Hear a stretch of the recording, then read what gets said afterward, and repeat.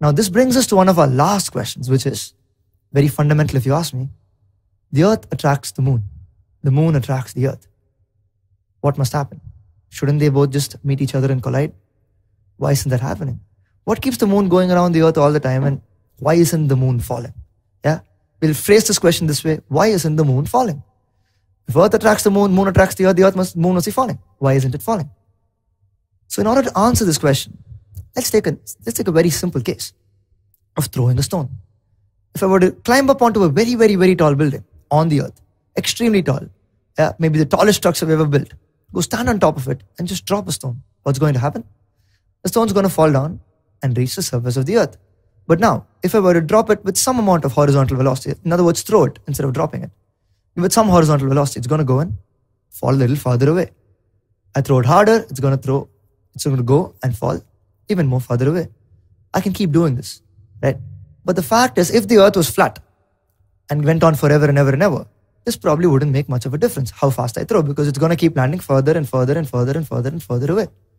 But the fact that earth happens to be spherical means that when you throw it hard enough, after a point, is that stone going to fall? Yes. But is it going to hit? No, it's going to miss, and it's going to go to the other side. And there it's going to start falling all over again in the opposite direction and start coming back over here. And this could keep happening forever and ever and ever if there's nothing to slow down that stone. You've thrown it, it's going to come back, it's going to keep doing this. But what if I try and throw it extremely hard? Right? If I throw it very, very fast, what's going to happen? It's going to go so far away that it's going to escape out of Earth's gravitation. So which means that I can throw it too slow, it falls on the surface of the Earth, or I can throw it very, very, very fast. It goes and leaves the Earth forever. Which means that somewhere in between, there exists one velocity exactly at which I can throw, such that this is going to keep coming around and coming back to the same place over and over again. And because there is no friction to stop it or slow it down, it's going to keep doing this. So in other words, is this stone falling? Yes, it is. But it's just that it's not hitting the surface because it's falling and coming back. Because once it goes to the other side, gravity starts pulling it backwards in this direction.